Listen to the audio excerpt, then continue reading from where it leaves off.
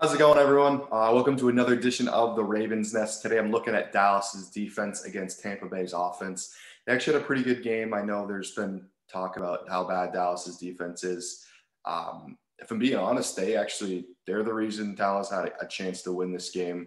They provided them a couple opportunities to kind of run away and break open the game. They had a couple of turnovers. But for being honest, Tampa Bay moved the ball up and down the field on them, but they've provided turnovers, and that's a lot of times that's how you win games in the NFL. Before we get in the video, if you haven't already, please hit the subscribe button on the channel. Going to be breaking down games all year long. That being said, let's dive in. All right, this first play, it's just getting hands on the football.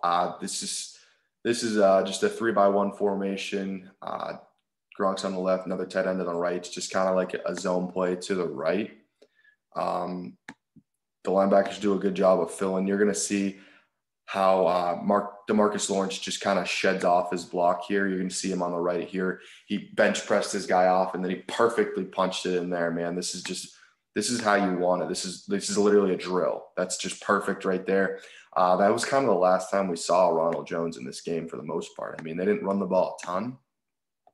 But, that's why, because they thought he was going to fumble. He's had fumbling problems in the past.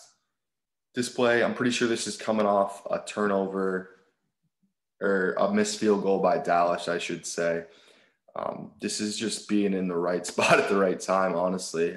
Man coverage, which is perfect. This screenplay perfectly run right here.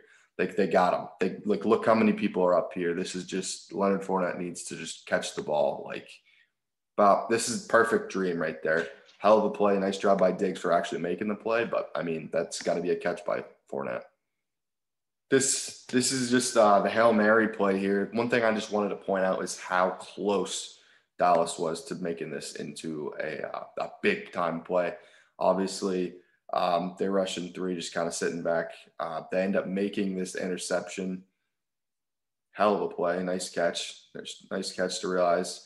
Then look at all the runners they got here. They got dudes out here. 74, I think that's Marpet, saves a touchdown here because Brady ain't tackling that guy. All right, here's the last turnover of the game for the Cowboys.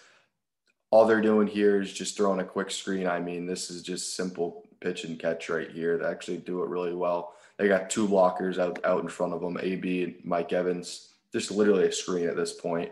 They do a good job keeping with the play. 18, nice job. I know they were kind of giving him crap for picking it up, but this is like one of those weird plays where you're kind of near the goal line. Like, oh, would this be like a safety technically? So I don't blame Jordan Lewis for taking this out. That's all I got for you, Dallas. I mean, like they gave the team a shot. I mean, they just couldn't kick the ball. They had their field goal game was really bad. Special teams in this game was good for the punters, bad for the kickers, I should say.